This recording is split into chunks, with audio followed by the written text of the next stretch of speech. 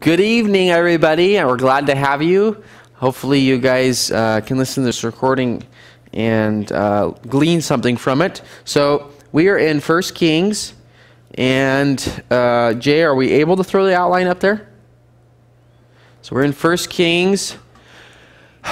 We are in the second part, Divided Kingdom, 12 through 21, and we stopped at Ahab last week, and we're finishing Ahab and Elijah in the battle at Mount Carmel because it's so important. There's so much in it that we couldn't just skim over it. So Ahab is the king of Israel, and if you read chapter 16, he's a pretty nasty king.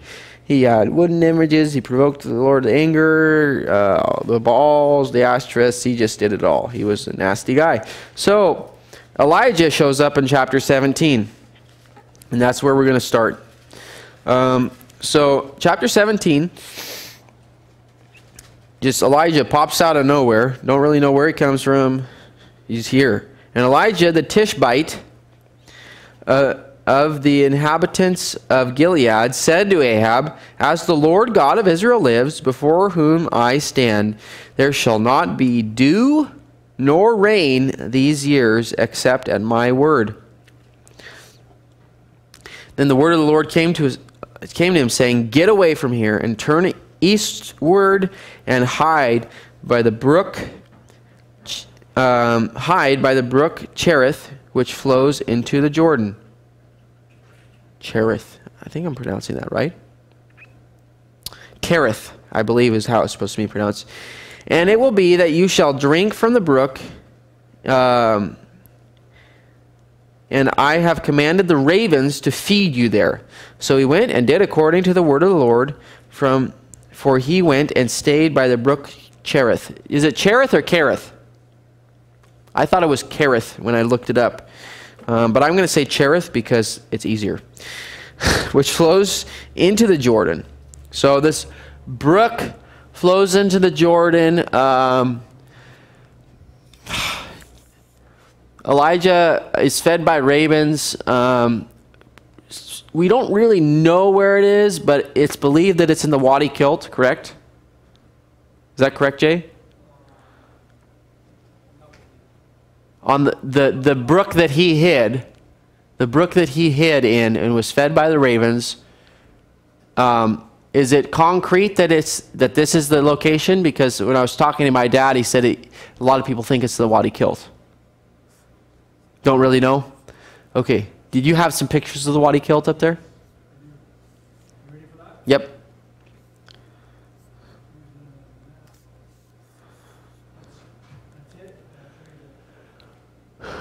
Okay, so it starts. Jericho and Jerusalem. Does it start in Jericho? It goes right to it. I'm assuming it flows. Oh no, it would flow to. To Jerusalem. Okay. Okay, so it would flow from Jerusalem to Jericho. Okay, so that is where most people understand it to be. I could be wrong. There's a picture of it. There's some houses built into it. Rugged terrain, easy to hide in. I would think that it'd be hard to find somebody in that kind of a scenario. So he says, "Go hide. The ravens are going to feed you." And the ravens brought him bread and meat. It wasn't just feeding, it was bread and meat. Now, I wonder where that bread and meat came from. As my dad and I were talking about this, we were like, wouldn't it be interesting if King Ahab had his servants set a table for him, and while he was tarrying to get his food, the ravens came in there, got his food, and took it to Elijah. So these ravens show up with bread and meat. I don't know if I would want to eat meat from a raven, but if you're hungry, hey, and the Lord sent them, maybe they washed their beaks before they went in there. So the ravens brought him bread and meat, evening and morning, and he drank from the brook. And it happened after a while that the brook dried up, because there had been no rain in the land. Then the word of the Lord came to him and saying, "Arise, Could you get me a drink of water, Eli? I got it. Go to Zarephath, which belongs to Sidon, and dwell there. See, I have commanded a widow there to provide for you. Okay, this is in Syria, right? Okay, where are we at here? Oh, wow. So he's down here being fed by the ravens, or possibly lower. And he's told to go all the way up into, this is Syria, right? Lebanon. But during that time, was it Syria or Assyria? Okay, this is Syria up here. He's told to go to a Gentile, up into the Gentile area, and there's going to be a Gentile widow that takes care of him. Pretty amazing. The Lord didn't send him to any of the widows of Israel, and that's actually talked about in the New Testament. I believe it's Jesus that talks about how Elijah was sent to a Gentile, and he said there was lots of widows in the land. I actually didn't look that cross-reference up.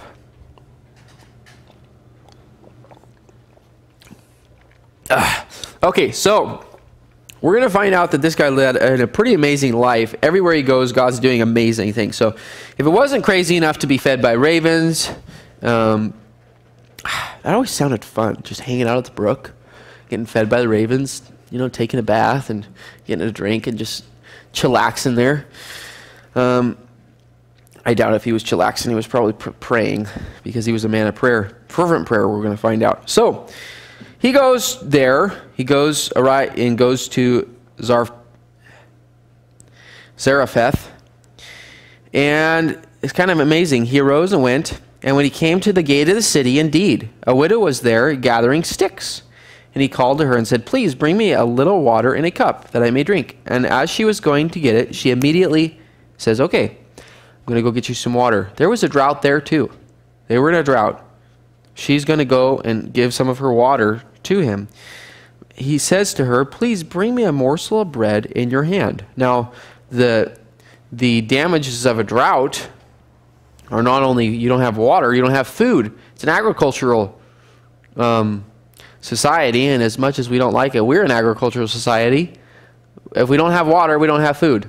It is required to grow food. He says, "Bring me a morsel of bread to my bread in your hand." So she said, "As the Lord our God lives, I do not have bread, only a handful of flour in a bin and a little oil in a jar." So she recognized the Lord, capital Lord there. So she's saying, "As Yahweh our God lives." So she must have been a believer in Yahweh. She was at the end of it. At least she understood it. She says, "I don't have anything but a little bit of oil in a jar and a little bit of flour in the bin." And she says, "I'm gathering a couple sticks that we may go and prepare it for myself and my son, that we may eat and die." So she's like, this is our last meal. This is all the food we have. I'm a widow, and this is it. I have a little flour and a little oil. Now, you're not getting tasty meals with a little flour and a little oil. You take the little flour and you mix it up with a little oil and you mix up a little water and you have a little cake. So this is not a recipe for gourmet food. Elijah says to her, "Do not fear." Imagine this. This widow is on the brink of starvation. This guy shows up and says, "Give me all the food you have."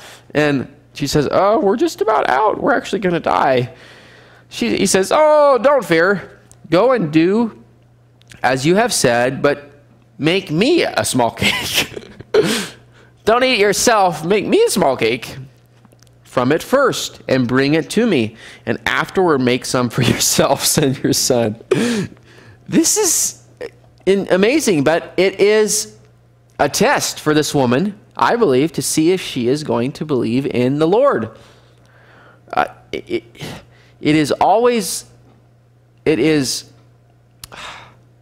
hard to give when you have, restart.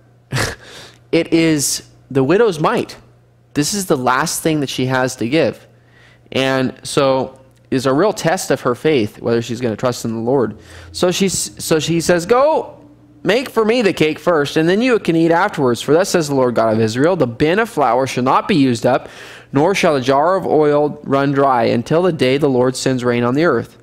So she can either have the temporary satisfaction of the flesh and be selfish, or she can have the permanent guarantee that God's going to take care of her all the way through the drought. Isn't that interesting? So she goes and does it without questioning. At least it says she does.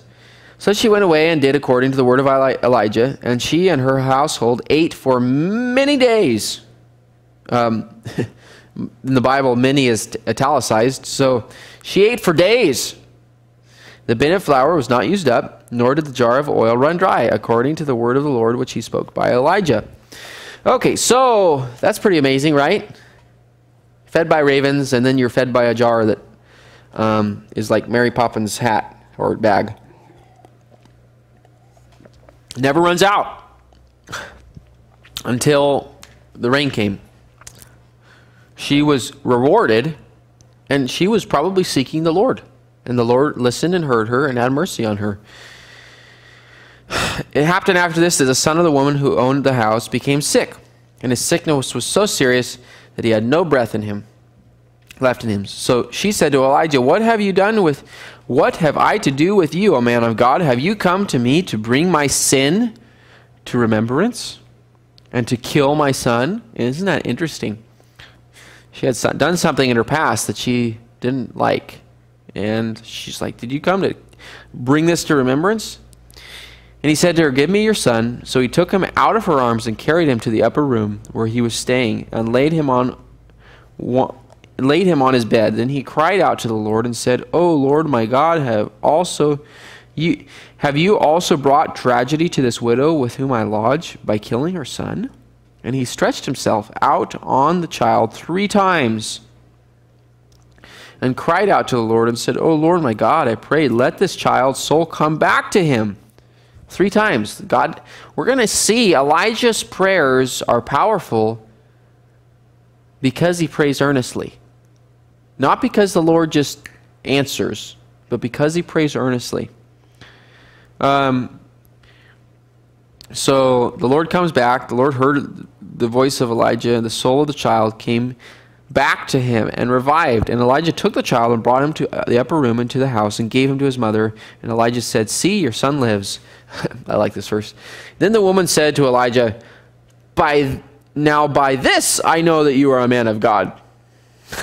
The flour that never ran out and the oil that never ran out, I wasn't quite convinced. But when you raised my son from the dead, now I know you're a man of God. And that the word of the Lord is in your mouth. The word of the Lord in your mouth is the truth. Okay, so kind of a funny ending there. Amazing story referred to in the New Testament. And it came to pass after many days that the word of the Lord came to Elijah in the third year, saying, go, so it's been 3 years of drought. Go, present yourself to Ahab, and I will send rain on the earth. So Elijah went to present himself to Ahab, and there was a severe famine in Samaria. Okay, so it was while Jezebel. Okay, sorry, I skipped a verse. Verse 3. And Ahab called to Obadiah, who was in charge of his house. Now Obadiah feared the Lord greatly. And it goes on to say that when Jezebel was massacring the prophets of the Lord, he hid 100 of them and hid them in 2 caves, 50 of each, and watered and gave them bread. So he's taking care of the prophets of the Lord that Jezebel was massacring. And Ahab said to Obadiah, go into the land, all the springs of water, and to all the brooks. Perhaps we may find grass so we can keep the horse and mules alive, so that we will not have to kill any stock. So they're at the point of killing their horses. And he says, go search for water. And so they divided and went to search for water. And verse 7, Obadiah was on his way when suddenly Elijah met him. And he recognized him and fell on his face and said, is that you, my lord Elijah? And he answered him, "It is I. Go tell your master Elijah is here." And Obadiah is like, so he said to him, "How have I sinned that you are delivering your servant into the hand of Ahab to kill me?" And I like what he says here. "As the Lord God lives, there is no nation or kingdom where my master has not sent someone to hunt for you." Ahab has been hunting for Elijah. "And when they said he is not there, he took an oath from the kingdom or the nations that they could not find you. Now you say, 'Go tell your master Elijah's here.' And it shall come to pass, as soon as I am gone from you, that the Spirit of the Lord will carry you to a place I do not know." He's like, God's going to protect you. We've been looking everywhere for you. We can't find you. When I go to Ahab, that God's going to pick you up and put you somewhere else. And he's like, "Didn't you hear what I did? I hid 100 of the prophets. I really love the Lord. Please don't kill me." And Elijah said to him, "As the Lord of hosts lives, before whom I stand, I will surely present myself to him today." So he's like, "Don't worry, you have the Lord's word on it." And that gives this man the courage to go tell him. And then it happened when Ahab saw Elijah that Ahab said to him, "Is that you, O troubler of Israel?" Probably didn't say it quite like that. But he calls him the troubler of Israel. Kind of interesting.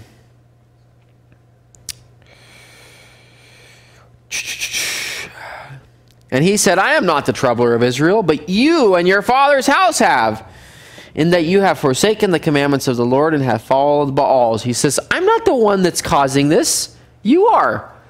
Many people think that the result of their sin, the damage of their sin to their lives, is somehow God's fault or a righteous person in their life's fault.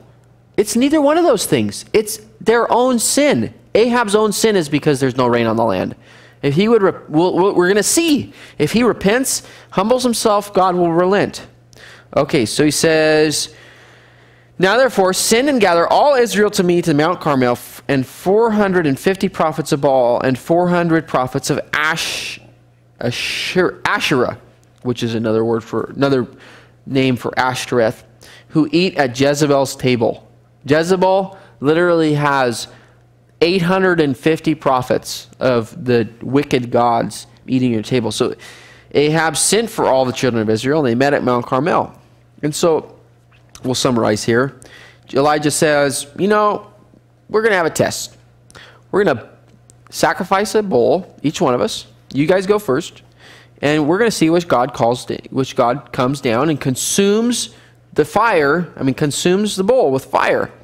It seems like a good test. And he says, "You call on the name of your gods, and I will call on the name of the Lord. And the God who answers by fire, he is God." So all the people answered and said, "It is well spoken." That's a good test. So they meet at Mount Carmel. So Jezreel is where Ahab's palace was. Mount Carmel is near the coast of the Mediterranean. It's I think it's 1,500 feet. So you can see it.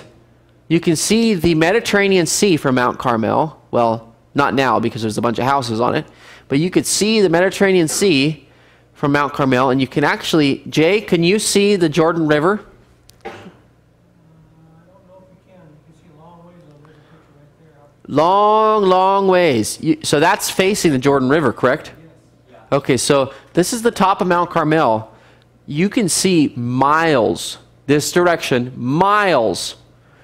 And you can see all the way to the Mediterranean Sea. It's a place that we're going to find out was a favorite spot of worship because it was high, and it was a place where everybody could see what's going on. Everybody knew you can go to that mountain to worship. So we're going to see that the Lord does not do this thing in a secret place. He picks the city on a hill, as it were. So the priests of Baal start dancing around, and they start at the morning, and so let's see. And they're just crying out, and there was no voice. No one answered. They leaped about the altar, which they had made. So they start walking around, and they start running around, and now they're leaping around the altar. Ah, Baal, please, Baal. Just this idol worship is so obvious, but when you're in it, it's such a bondage. Because we do it. We do it. So it was at noon that Elijah mocked them and said, "Cry louder, for he is a god." He's like, Baal is a god. He really is. Either he is meditating, or he's busy, or he's on a journey. He's like, maybe he's taking a hike, or perhaps he's sleeping, and you need to wake him up. Cry a little louder. It's just so funny. Actually, I won't go into that. So he's like, oh, maybe he's meditating, maybe he's busy, perhaps he's on a journey, maybe he's sleeping. Come on, louder. So they cried aloud. They listened. Baal, Baal. And they cut themselves, as was their custom. Listen to this. With knives and lances, until the blood gushed out of them. That's disgusting. That is what idol worship will do to you. It'll make you do that. Yeah. Don't think that there's not a spirit behind cutting yourself. And when midday was past, they prophesied until the time of the offering of the evening sacrifice, all the way through the day. But there was no voice, no answer. Then Elijah said to the people, "Come near to me." And this is so cool. So cool. Come near to me. So all the people came near to him, and he repaired the altar of the Lord that was broken down. Underline that and circle that in your Bible. Elijah repaired a broken down, dilapidated altar of God. That is cool. There was an altar on that mountain that was used to worship Yahweh, and it was broken down and dilapidated either by neglect, or we're going to find out in the next chapter that Elijah says they've killed all the prophets and torn down your altars. So this was either a broken down altar because of neglect, or it was a broken down altar because the people tore it down. And Elijah repairs the broken altar. Isn't that cool? And he took 12, I don't have 12 fingers, 12 stones according to the number of the tribes of the sons of Jacob, whom the Lord said, saying, Israel shall be your name. 12 stones. This was not, to me this signifies that they were divinely divided as a nation, but they were not divinely divided spiritually. God did not intend Israel to divide from Judah religiously. He took 12 stones. He didn't take 10. He took 12. He said, you guys, you're still joined to them spiritually. 12 stones. Then the stones he built with the altar of the Lord, and he made a trench around the altar large enough to hold 2 sheaves of seed. And he put wood in the order, cut the bowl in pieces, and laid it on the wood. And he filled 4 water pots, and he said, fill 4 water pots and pour it on the burnt sacrifice on the wood. They didn't do that with the other one. Then he said, do it a second time. And they did it a second time. He said, do it a third time. And they did it a third time. So the water ran all around the altar, and he also filled the trench with water. Now, water is valuable at this point. Remember, it hasn't rained for 3 years. So they're either hiking down to the Mediterranean Sea and getting water, or it's their store of water that they brought with them to stay alive. So the water ran out, and it came to pass at the offering of the evening sacrifice that the prophet came near and said, Lord God of Abraham, Isaac, and Jacob, let it be known this day that you are God in Israel, and I am your servant, and that I have done all these things at your word. Hear me, O Lord, hear me, that this people may know that you are the Lord God, and that you have turned their hearts back to you again. Then the fire of the Lord fell and consumed the burnt sacrifice, the wood, and the stones and the dust, and it licked up the water that was in the trench. Everything. Now, when all the people saw it, they fell on their faces and they said, "The Lord, he is God. The Lord, he is God." Now, were they doing that out of repentance or fear? They were doing that out of fear. The fear of the Lord is the beginning of wisdom.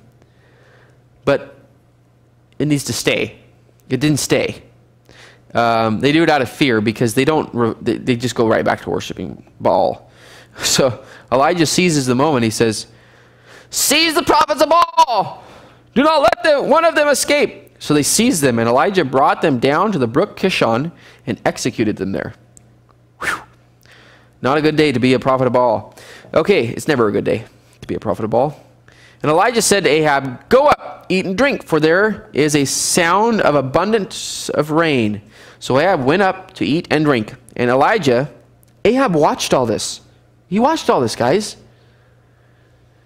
Just because somebody has a revelation from the Lord does not mean they're going to turn their heart to the Lord. Don't think that the more knowledge you have, then you'll decide to follow God. So this is kind of cool. Another fervent prayer. And he said to his servant, "Go up now, look toward the sea." So he went up, so he prays. He bowed, verse 42. Then he bowed down to the ground and put his face between his knees. And he said to his servant, "Go up, look toward the sea." And he went up and looked and said, "There is nothing." And 7 times he said, "Go again." He prayed 7 times earnestly to God for rain. And it came to pass the 7th time that he said, "There is a cloud as small as a man's hand rising out of the sea." So he said, "Go up, say to Ahab, prepare your chariot and go down before the rain stops you." So they were probably near Mount Carmel. Get to your house before you get stuck in your chariot.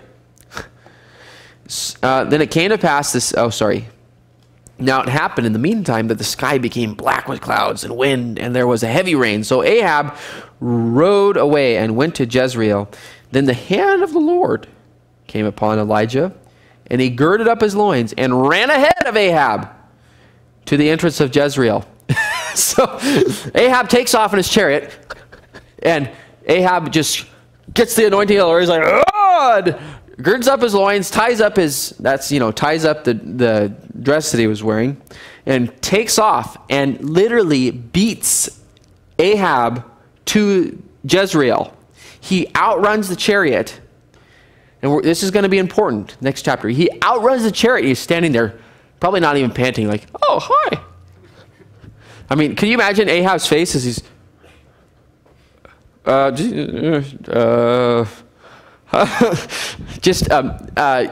total work of the Lord to show Ahab that with God, all things are possible. But without God, your life is cursed. With God, all things are possible. Okay, so Jezebel has a little hissy fit because all of her favorite prophets are dead. I mean, you killed my prophets, man. Come on. Why'd you kill my prophets? So she says, Ahab goes in there and tells Jezebel, by the way, stay away from Jezebel, guys. Stay away from her. She may look good, but she is a nasty lady. So she sent a messenger to Elijah saying, "So let the gods do to me, and more also, if I do not make your life as the life of one of them by tomorrow about this time." So she says, "You're going to be dead by tomorrow, Elijah." The guy just got fed by ravens, stayed in a widow's house, prayed to the Lord, a young man was raised from the dead, called down fire, killed 850 prophets, and outran a chariot. Guess what, guys? You know what the cop car was? A chariot. They didn't have cop cars. They didn't have Dodge Chargers back then. They had chariots. Elijah can outrun a chariot. Do you think Jezebel can catch him? No. But what does he do? But he himself went, and when he saw that, he arose and ran for his life. Probably not as fast. He's like, "Man, what happened? I'm a lot slower now." And went to Beersheba, which belongs to Judah, and left his servant there. So he's up here at Jezreel, and he goes to, where we at, Jay? Down. Oh my goodness. Wow. That is a long ways. 40 miles probably. Leaves his servant there, goes into the wilderness, and is just depressed. And this is a really good chapter if you want to have some wisdom on helping somebody that's depressed, depending on why they are depressed. Elijah's depressed because instead of a revival, he's getting threats to his life, and he's moved his eyes from the Lord to the people that aren't responding around him. And so let's see what we can learn here. Okay, so he went into a day's journey, and he says, "It is enough. Now, Lord, take my life, for I am no better than my fathers." He prayed that he might die. Then he laid and slept under a broom tree. So he just passes out under a broom tree. Suddenly an angel touched him and said to him, "Arise and eat." And he looked, and there by his head was a cake baked on coals and a jar of water. So he ate and drank and lay down again. Guys, the very first angel food cake. If somebody's depressed, give them angel food cake. No. Although that might work on me. I don't know. So he says, "Rise and eat." So what do we have here? We have sleep. We have food and water. And the angel of the Lord came a second time and touched him. He fell asleep again and said, "Rise and eat, because the journey is too great for you." So he rose and ate and drank, and he went in the strength of that food 40 days and 40 nights as far as Horeb to the mountain of God. So he takes off south. Do we have that on here, Jay? Mount Sinai? Oh, here we go. So he takes off and he goes 40 days on no food to Mount Sinai, which is way south. And he enters a cave there. By the way, if an angel appears to you and there's angel food cake, you'd think that'd be enough to shake somebody out of their depression. But he's really rooted in this, and we're going to find out that he's a little self-focused. But I mean, he prophesied and nobody's heart turned, which is very, very depressing.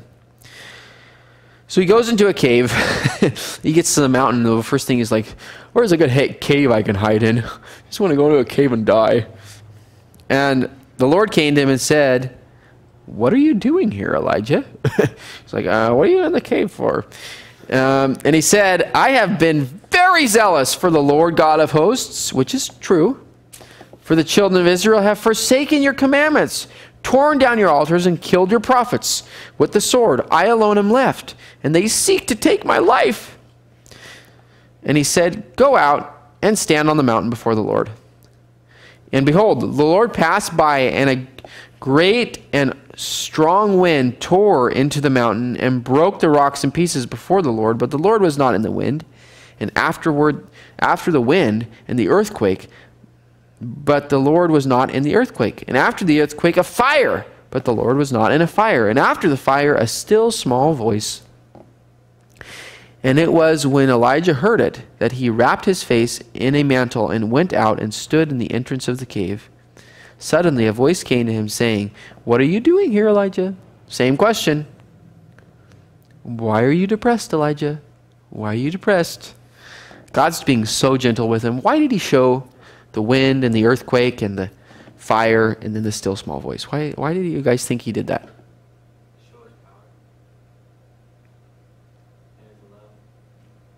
God wasn't in the big, powerful, amazing, frightening things. God was in the still, small voice. I think he was reminding Elijah that God is right there. God is right there. You don't have to have a powerful, big, boom, fire come down for God to be with you. I don't know. That's up to personal interpretation. Okay, so he says the same exact thing, word for word. I have been very zealous for the Lord God of hosts, because the children of Israel have forsaken your commandments, torn down your altars, and killed your prophets. With the sword, I alone am left, and they seek to take my life. Still, the Lord's like, okay, come on, learn your lesson. Then the Lord said to him, go return to your way to the wilderness of Damascus, and when you arrive, anoint Hazael as king over Syria. And you shall anoint Jehu, the son of Nishma, as king over Israel, and Elijah, the son of Shaphat, of Abel Meholah, you shall anoint as prophet in your place. So he gives him food, he gives him water, he gives him rest, he gives him exercise. He has to hike to the mountain, and then he gives him a task. When somebody is in depressed because their ministry is failing, or God didn't work the way they wanted to, or they're just burnt out because they've been off the mission field, remember that. Food, rest, exercise. Now, let's go do something for the Lord. We still have work to do. It shall be whoever escapes, I love this, the sword of Hazael, Jehu will kill, and whoever escapes the sword of Jehu, Elijah will kill. Yet, Elijah, you're not alone. It's not you, and it's not all about you. I have reserved 7,000 in Israel whose knees have not bowed to the Baal, and every mouth that has not kissed him. There's still a remnant.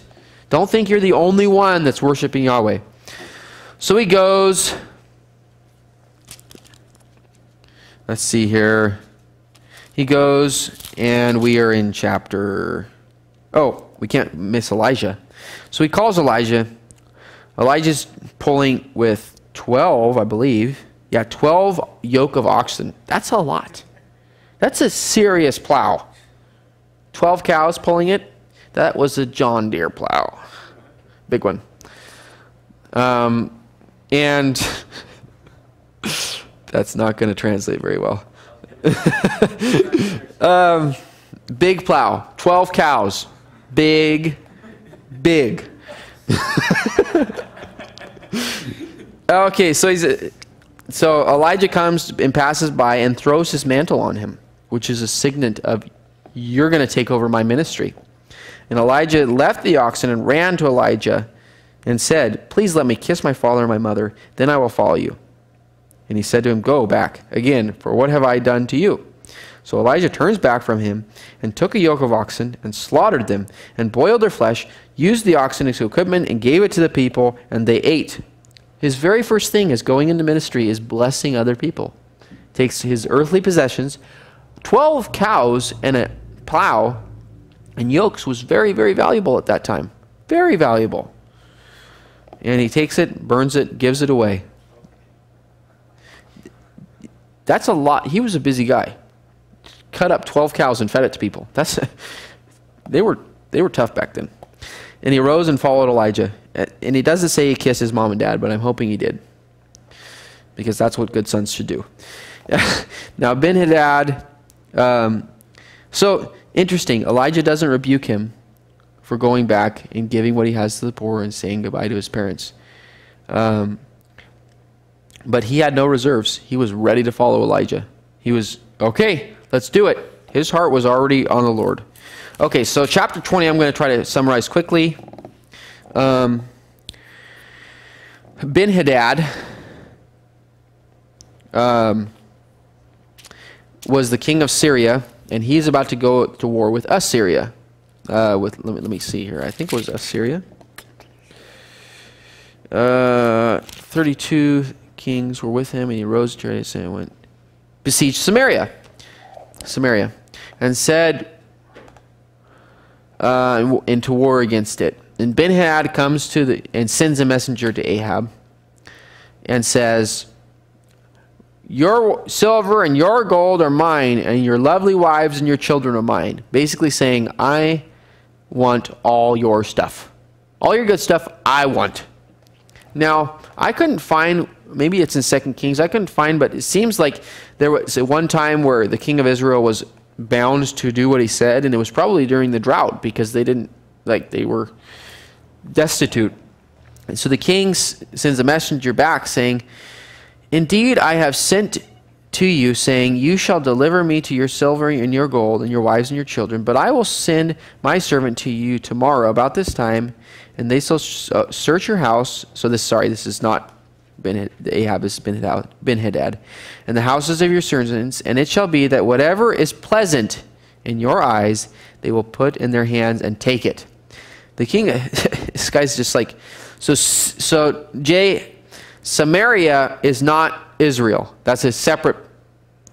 Okay, so he's going to fight a different king, and he's like, I got to go fight this king. I need some supplies and some more wives.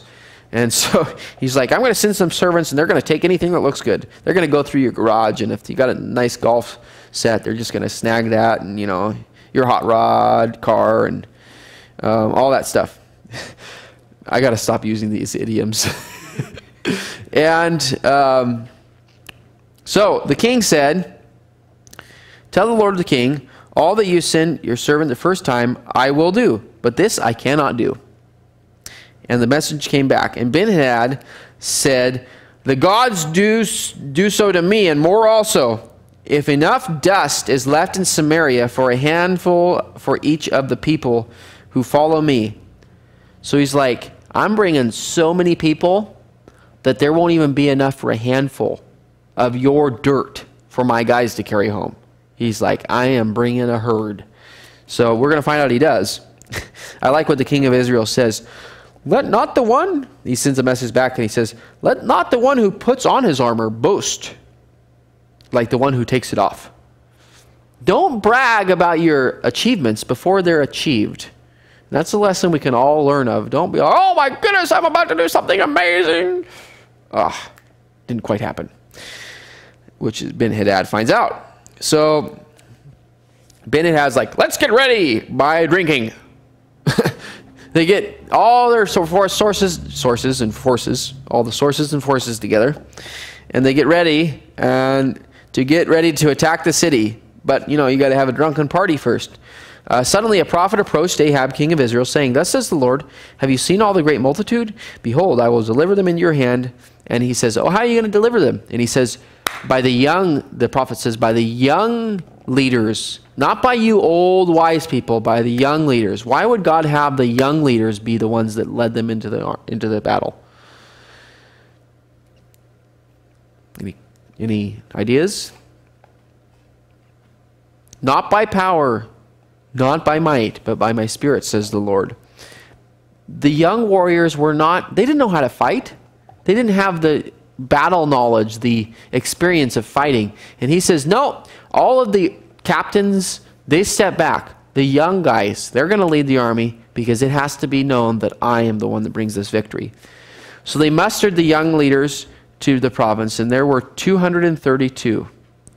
And they mustered all the people, and there were 7,000. This guy has 32 kings following him. We're going to find out that they were like a little flock of goats surrounded by a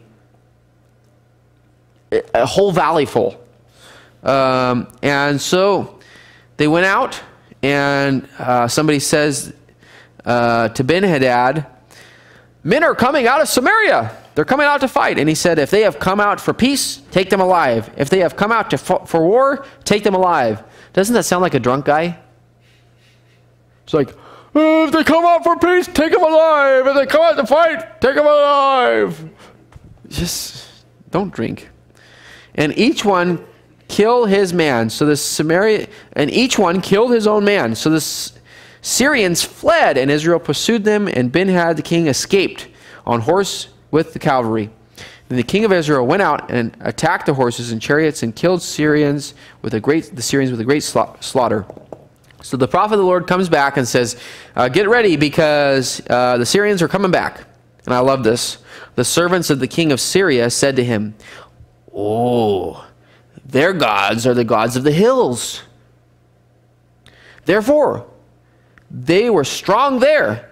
But if we fight again in the plains, Surely we will be stronger than them. Their gods are hill gods. They don't know how to go to the plains, so we need to fight in the plains. What kind of logic is that? Yeah, they're still drinking. Like, oh, they're in the mountains. We need And you shall muster an army like the army that you had lost, horse for horse and chariot for chariot. Then they will fight against them in the plains. Surely we will be stronger than they. And he listened to the voice and did so. And so I like this verse. The children of Israel get ready.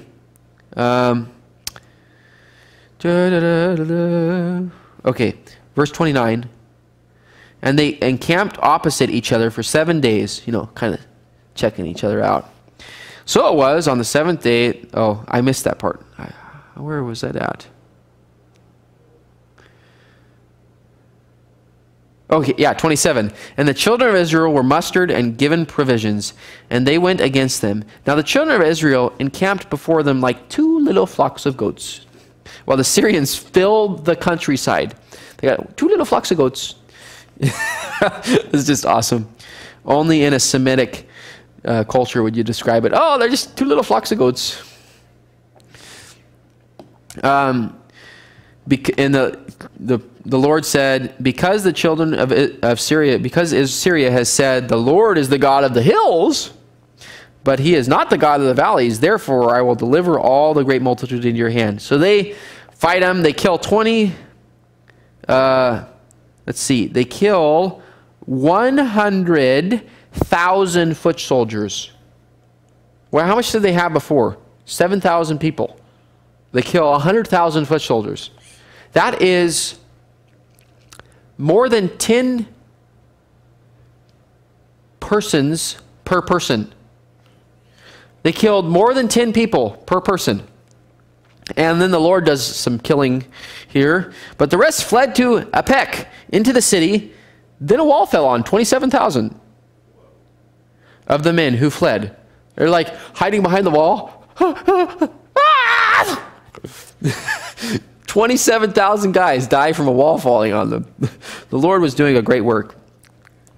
Okay, so here's the sin. The king runs away and he's like, oh, Ben-Hadad's like, oh, please have mercy on me. Please, please. And Ahab says, oh, you're my brother. And Ben-Hadad says, oh, the cities that we took from you, and I'm going to give them back. Like he's in a position to give back cities. He's just like really playing up to Ahab here. Now, Ahab was not supposed to do that.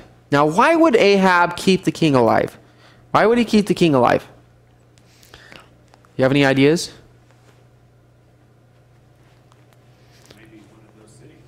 Maybe one of those cities. I think part of the reason was bragging rights. If you kill everybody, you don't have anybody to have authority over. But if you leave the king alive, you can hold that over top of him and play him like one of your pawns in your scheme. So this is the battlefield here. Okay, Ben-Hadad's battles with Israel at Apek. Ben-Hadad battles with Israel and Judah at Ramoth Gilead. Okay, so we have the first battle here in the mountains, right? And then the second battle here. And they're coming up from Damascus. They're coming quite a ways to fight. And then the last one, Ben-Hadad besieges Samaria. Oh, that's later on. That is later on. So this guy was supposed to kill the king and everybody, and he doesn't. He keeps the king alive.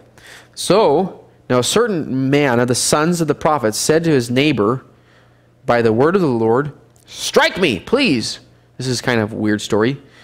There's a prophet who's standing next, can you imagine your buddy standing next to you? Stab me with a knife. I'm not going to stab you with a knife.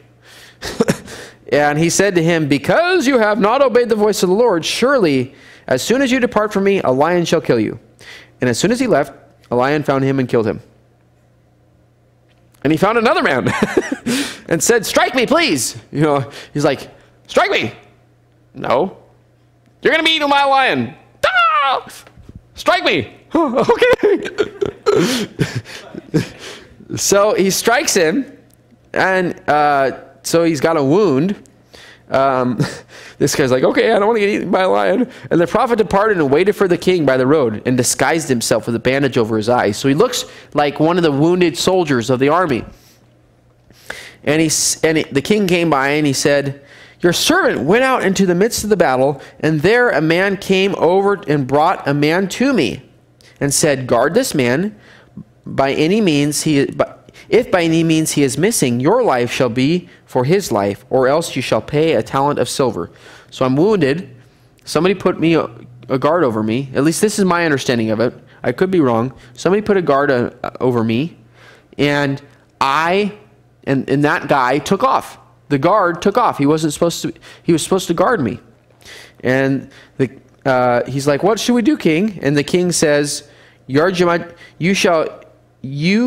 so shall your judgment be. You yourself have decided it." I read that 3 or 4 times, Jay, and I was trying to get what it meant. Am I right in my interpretation? Okay.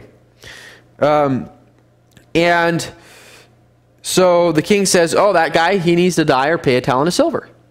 And the guy pulls his veil off of his eyes, and the king recognized him as one of the prophets, and he said, thus says the Lord, because you have let slide out of your hand a man who I appointed to for utter destruction, therefore your life shall go for his life, and your people for his people. So the king of Israel went to his house sullen,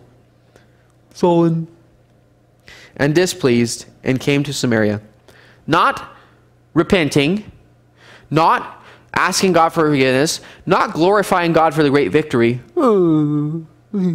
Sullen. Okay, next chapter 21, murder of Naboth. Okay, so we are running out of time, so I'm going to through this chapter. Naboth has a garden. It's next to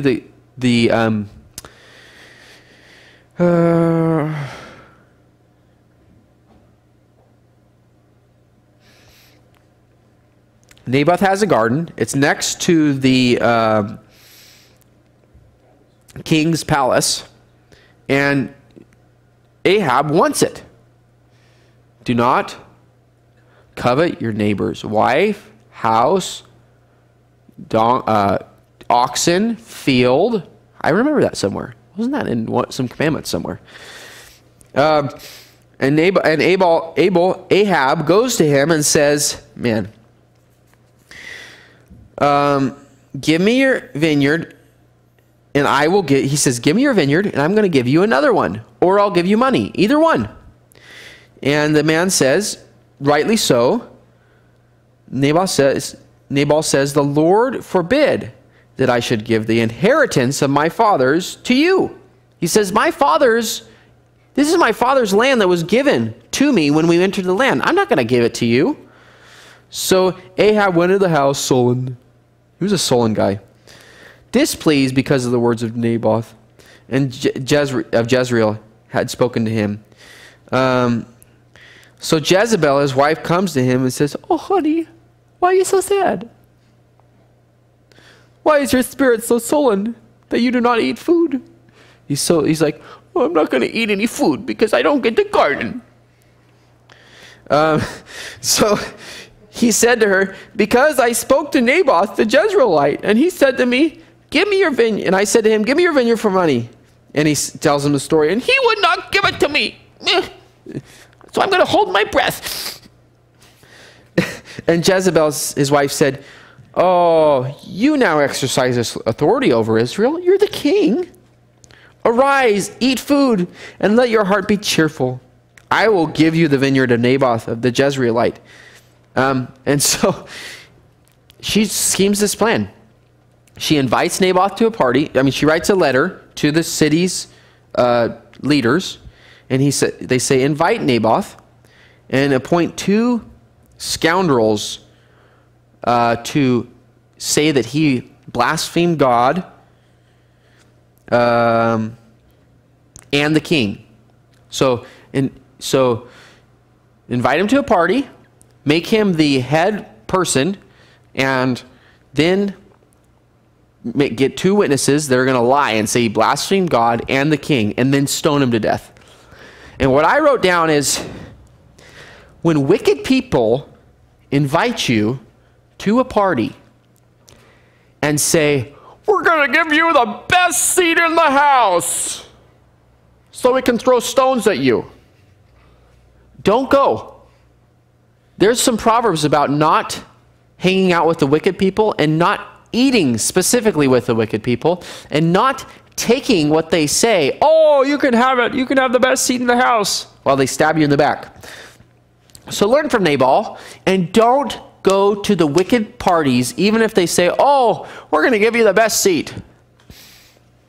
He dies, and the king, and the word gets back to Jezebel. Then they sent to Jezebel saying, Naboth has been stoned and is dead.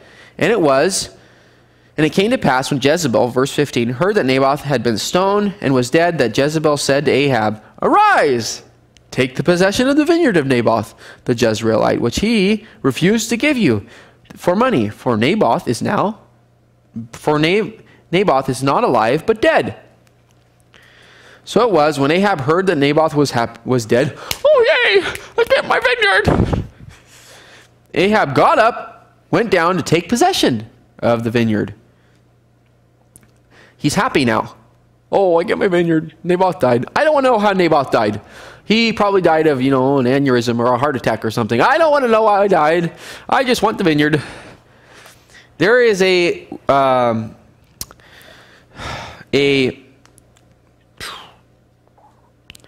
verse that we need to put in our cross-reference here, because some people wonder why Ahab was judged for Jezebel's sin. It is Numbers 33. Numbers chapter 30, verse 3. Ahab was responsible for Naboth's death. If a wife takes an oath, or a daughter takes an oath, and a husband finds out about it, then if he doesn't do anything about it, he becomes responsible to that oath. He cannot break that oath. And the concept of it is, if you're in ignorance, you're not responsible. But as soon as you become knowledgeable of what your wife or your daughter did, you have now a decision to make. And he had a decision when he found out that Naboth was dead. Remember, Jezebel said, I'm going to get you the garden. And she comes back, 2 days later and says, Naboth's dead. It's your garden now. He doesn't question it at all. He just goes down out of his greed. So he heads down, and a prophet meets him. He sends Elijah. Then the word of the Lord came to Elijah and said, go down and meet Ahab of Israel, who lives in Samaria. He is going to take the vineyard of Naboth, where he has gone down to take possession of it. So he meets him, and he says, because you did this wickedness, your blood is going to be licked up the same place Naboth's blood was, because you desired his vineyard. So Ahab cries, and he actually tears his clothes, puts sackcloth and ashes on, and covers himself with ashes. And the Lord has mercy on him. The Lord says, see how Ahab has humbled himself before me? Because he has humbled himself before me, I will not bring the calamity in his days. In the days of his son, I will bring the calamity on his house. Because he humbled himself in the sight of the Lord, the destruction of his house didn't happen until after his death. The Lord is plentiful in mercy to this wicked king. Okay, so chapter 22 is the last chapter. And I think we have time to read through it really quick. Now 3 years had passed without war between Syria and Israel. Then it came to pass in the 3rd year that Jehoshaphat, the king of Judah, went down to visit the king of Israel. And the king of Israel said to his servant, do you know that Ramoth and Gilead is ours? But we hesitate to take it from the hand of Syria. let's go get Ramoth of Gilead. It's both of ours. We both own it. So he said to Jehoshaphat, will you go with me to fight at Ramoth Gilead? Jehoshaphat said to the king, I am as you are. My people are as your people. My horses are as your horses. And Jehoshaphat said to the king of Israel, please inquire for the word of the Lord today. Good decision. Let's find out what God has to say about it. Before you make a decision to yoke yourself with the world, that is what Jehoshaphat is doing here. He's going to yoke himself to Ahab, the wicked king that has been sacrificing to Baal. Let's see. Sacrifice to Baal, sacrificing to Ashtoreth, sacrifice to Molech. Has had the word of the Lord come to him many times, and he's never repented. Before you yoke yourself, find out what the Lord has to say. And then obey the voice of the Lord. Don't just say, oh, that probably wasn't from God. Or, oh, I'll be fine. I'll be fine if I go in and join with the world. And I'm going to be fine. We can get through this. Learn from Jehoshaphat. And Jehoshaphat said to the king of Israel, please inquire the word of the Lord today. Then the king of Israel gathered the prophets together, about 400 men. Where have we seen that number before? Have we seen 400 prophets before? They weren't prophets of the Lord.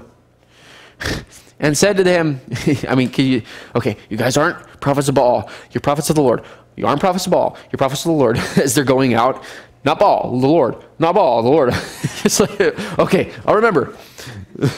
And Jehoshaphat, so they said 400 guys all came out, and the king said, shall I go up to Ramoth Gilead to fight, or shall I refrain?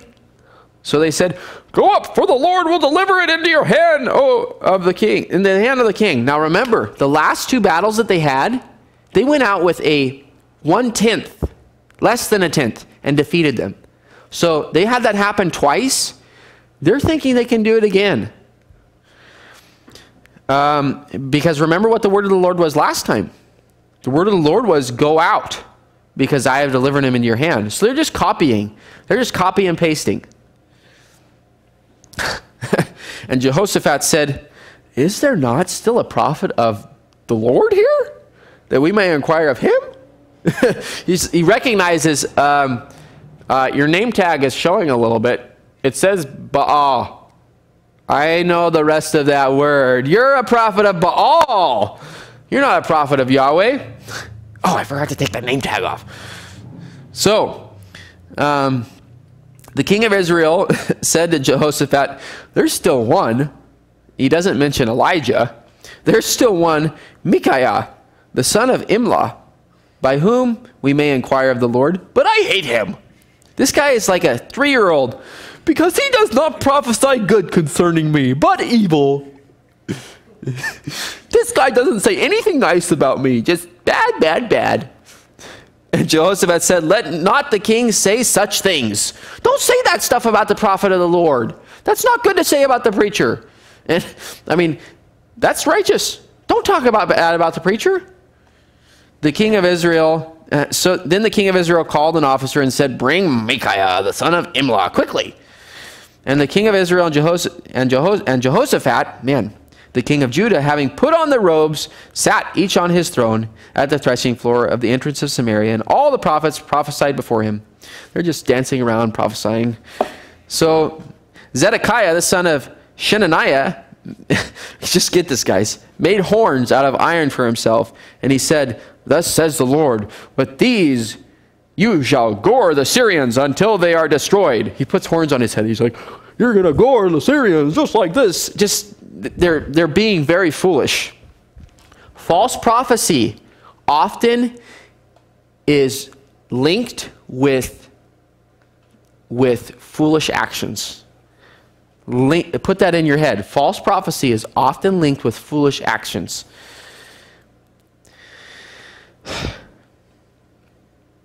Not that the Lord doesn't ask the prophets to do some crazy things, but these guys are doing it as eye service. They are wanting to look good and look all dancing and jumping around and making horns, and they were probably singing it. Okay, the messenger who had gone to Micaiah spoke to him, saying, now listen, the word of the prophets with one accord. encourages the king. Please, please, let the word be like the word of one of them, and speak encouragement. Can you say something nice about us one time, please? I love when Micaiah says, as the Lord lives, whatever the Lord says to me, that I will speak. Let that be our genre. Let that be our life. Doesn't matter what the world has to say, what God says is important. Doesn't matter if all of the people, all of the preachers are saying, homosexuality is all right. God says homosexuality is all right. God says pornography is all right. God says getting drunk is all right. Don't go along with the world. As the Lord lives, whatever the Lord says, that I will speak. Let that be your life. Then he came to the king, and the king said to him, Micaiah, shall we go out to war at Ramoth Gilead, or shall we refrain? And he said to him, go and prosper, for the Lord will deliver you into the hand of the king. I bet he said it just like that. Because what's the response? So the king said to him, how many times shall I make you swear that you will tell me nothing but the truth in the name of the Lord? So how many times? You could just see his veins popping, and Jehoshaphat's probably holding his robe. No. Then he said, I saw Israel scattered on the mountains as sheep that had no shepherd. And the Lord said, these have no master. Let each return to his house in peace. And the king of Israel said to Jehoshaphat, did I not tell you that he would not prophesy good concerning me, but evil? This guy is just cracking me up. This guy doesn't say anything nice. There are people that I have heard say that about preachers. He never has anything nice to say about me. It's always bad. Can't he think of anything nice to say about me? And this is interesting. Micaiah says, therefore, hear the word of the Lord. I saw the Lord sitting on his throne. This is cool. This guy sees a vision. I saw the Lord sitting on his throne, and all the hosts of heaven standing by him. Ahab thinks that God's not paying attention. God is paying attention. So and the Lord said, who will persuade Ahab to go up, that he may fall at Ramoth Gilead? It was God's plan. So one spoke in this manner, and the other spoke in that manner. So they're bringing their theories before God. Now, it seems like this is actually what happened. I don't know. And the Spirit came forward and stood before the Lord and said, I will persuade him. How does he persuade him? The Lord said to him, in what way? So he said, I will go out and be a lying spirit in the mouth of all his prophets. And the Lord said, you shall persuade him and also prevail. So go and do so. God is telling Ahab exactly what happened. Exactly. Ahab, I believe, is in that point in the scriptures that talks about how you can't know the truth. Ahab cannot know the truth at this point. The truth is told to him so clearly. It's a deceiving and lying spirit. Because Ahab knows that Micaiah is a true prophet. And therefore, look, the Lord has put a lying spirit in the mouth of all these prophets of yours, and the Lord has declared disaster against you. And you remember the guy with the horns? Zedekiah, the son of Kenaniah, went near and struck Micaiah on the cheek and said, which way did the Spirit from the Lord go from me to speak to you? So he's basically saying, you're the false prophet, not me. And Micaiah said, indeed, you shall see what Micaiah said, indeed, you shall see on the day when you go into the inner chamber to hide. You're going to be hiding for your life. So the king of Israel said, take Micaiah and return him to Ammon, the governor of the city of Joash, the king's son, and say, thus says the king, put this fellow in prison and feed him with the bread of affliction and the water of affliction until I come in peace. But Micaiah said, if you ever return in peace, the Lord has not spoken by me. And he said, take heed, all you people. So the prophet turns away from the king and he looks to the people. He says, listen to what I just said. You guys are marching to your death. God makes it very clear. Okay, so Israel comes into battle. Don't yoke yourself with the world, because you lose your wisdom. You lose the ability to make clear decisions. Does it sound good right after you heard a prophecy that the king is going to die to dress up like the king? That's what Ahab does. Ahab's like, Jehoshaphat, you should really be the king. That prophecy? Well, let's not talk about the prophecy. You should really be the king. How about you get dressed up and I'll just look like a soldier because, you're more kingly than I am. I mean, you got 2 tribes. I only have 10. And so literally, Jehoshaphat does this. Why in the world does Jehoshaphat do this? One step of compromise leads to another, and pretty soon you don't know that you're making stupid decisions. You wake up and you're like, that was really dumb. Why did I do this? Well, because you're hanging out with the world. You yoke yourself to the world. You do the things that the world tells you to do. Don't yoke yourself with the world. Yoke yourself to the Lord. Take my burden upon you, for my yoke is easy, my burden is light. Learn from me. Okay, I need to get going here. I'm just having way too much fun. And the king of Israel said to Jehoshaphat, I will disguise myself and go in battle, but you put on your robes. So the king did so.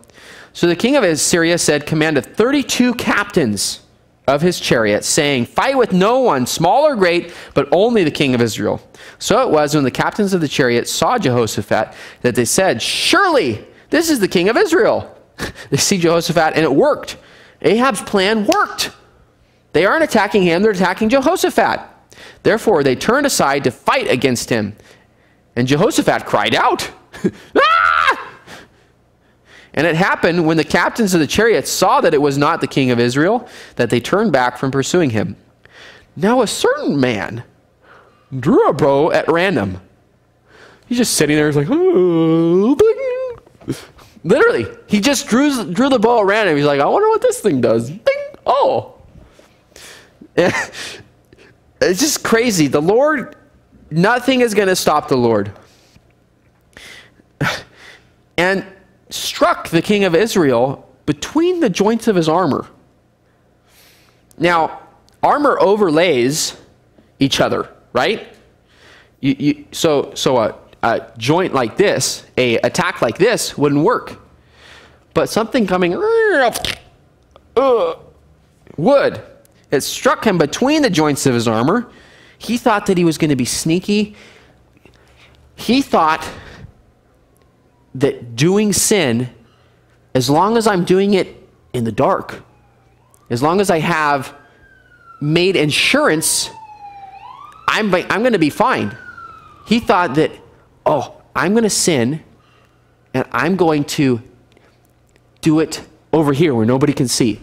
Or I'm going to I'm not going to tell people my real name. I'm going to tell them a fake name. I'm going to go sin and tell them a fake name. Or I have a better idea. I'm going to go to a city far away from where I live so nobody knows that it's me. Doesn't that sound what we do? What we do, what goes through our head. It's not going to work, guys. It is not going to work because somebody's going to draw a bow at random and, and you're going to be struck. You're going to be in that city and, oh, Theron, haven't seen you in a long time. I just moved here. Oh. I mean, it's not going to happen. You're not going to escape the Lord. Turn around and take me off the battle, for I'm wounded. The battle increased that day, and the king was propped up in his chariot, facing the Syrians, and died at evening. The blood ran out from the wound on the floor of the chariot. Then at sundown, when sun had gone down, the shout went out throughout the army, saying, every man to his city and every man to his country. Exactly like the king said. I mean, like the prophet said. They were scattered like sheep without a shepherd. And the king died and was brought to Samaria, and they buried him in Samaria. Then someone washed the chariot at the pool of Samaria, and the dogs licked up the blood while the chariot bathed, according to the word of the Lord which he had spoken. Now the rest of the acts of Ahab, all that he did, the ivory house that he built, is all in the book. So Jehoshaphat, we're going to end with him. Jehoshaphat ruled over Judah. He was Asa's son. Remember who Asa was, guys? Asa was a good king. We finally have a good king that begot a good king. Yes! Asa trained his child up. He was Jehoshaphat, and Jehoshaphat was a good king. Jehoshaphat was 35 years old when he became king, and he reigned 25 years in Jerusalem. His mother's name was Azubah, and the daughter of Shilai. And he walked in all the ways of his father Asa. He did not turn aside from them, doing what was right in the eyes of the Lord. Nevertheless, the high places were not taken away, for the people offered sacrifices and burnt incense on the high places. Also Jehoshaphat made peace with the king of Israel. Now the rest of the acts of Jehoshaphat, all that he had, the might that he showed and how he made war, that are they not written in the book of the Chronicles of the King? And the rest of the perverted people, remember who those guys are? Male prostitutes. The rest of the male prostitutes who remained in the days of his father Asa, he banished from the land. There was no king in Edom, only a deputy of the king. Now Jehoshaphat, he tries it again. He tries to unite with the world one more time. He makes a deal with Ahab's son, Ahijah. And he's like, okay, we're going to make out this bargain. It's not to fight Samaria. It's to bring in merchant stuff. And so we're gonna build some ships together, and we're gonna reunite, and we're stronger together, right? We can do more for the Lord if we have more money. We can do more for the Lord if we work with the ungodly. We can do more for the Lord if we just compromise in this one area. You know, I'm just going to compromise in this. I'm going to cheat on this person just a little bit so I can have a little more money, and then I can do more for the Lord. God sends a storm, and he made merchant ships to go to Opar for gold. God sends a storm and wrecks all of his boats. Then Ahaziah, the son of Ahab, said to Jehoshaphat, let my servant go with your servant in the ships. But Jehoshaphat would not. Now, the reason that I read this is because it's not shown in this passage, but it is in Chronicles 20:37. The ships were destroyed. A prophet was sent to him, and the ships were destroyed because he built them in unison with Ahaziah. Ahaziah, the son of Ahab, became king of Israel. He reigned in the 17th year of Jehoshaphat and reigned 2 years. He did evil in the sight of the Lord and walked in the ways of his father. And he was a wicked king. And he worshipped the Baals. He was a bad guy. So, we're not done with Elijah yet. But what can we learn from Elijah?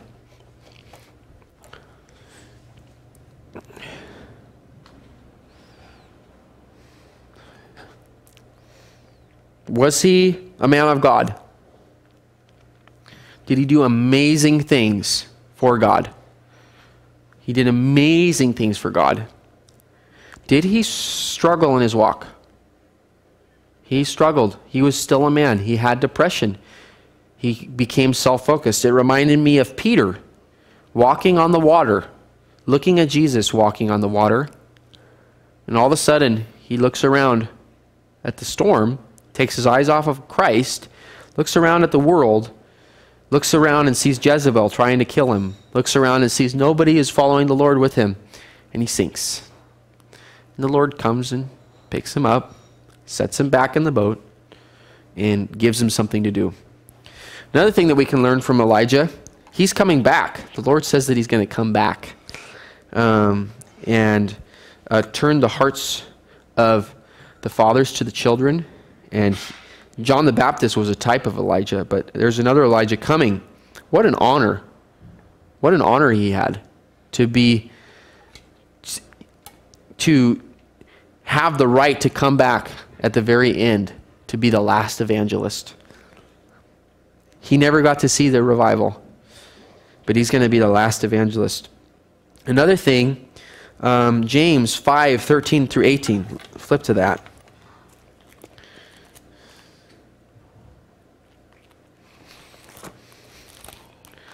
Remember, he didn't pray and just God answered like that. How many times did he have to pray for the boy? No, 3. How many times did he, earnestly, how many times did he have to pray for rain? 7 times. James 5:13 through 18. If anyone among you is suffering, let him pray. If anyone cheerful, let him sing psalms. If anyone among you is sick, let him call for the elders of the church and let them pray over him, anointing him with oil in the name of the Lord. And the prayer of faith will save the sick, and the Lord will raise him up. And if he has committed sins, he will be forgiven. Confess your trespasses to one another and pray for one another, that you may be healed. The effective, fervent prayer of a righteous man avails much. We've heard that, right? We've all quoted it. What's the next verse? Elijah was a man with the nature like ours. Elijah was not a superhuman. He was just a man. And he prayed earnestly that it would not rain, and it did not rain on the land for 3 years and 6 months. And he prayed again, and the heavens gave rain, and the earth produced its fruit. Elijah prayed earnestly and was able to stop rain from falling. He wasn't. God answered his prayer to stop rain from falling on the earth. Elijah's ministry required earnest prayer. And our ministry requires earnest prayer. Not, oh Lord, by the way, okay, I'm on my way. Earnest prayer. Elijah knew that the fervent prayer of a righteous man avails much. What would be the opposite of that? What's the opposite of what Elijah did? What's the opposite of a fervent prayer?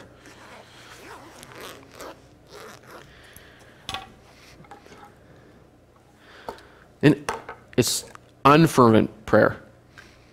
The opposite of a fervent prayer would be an unfervent prayer. What's an unfervent prayer?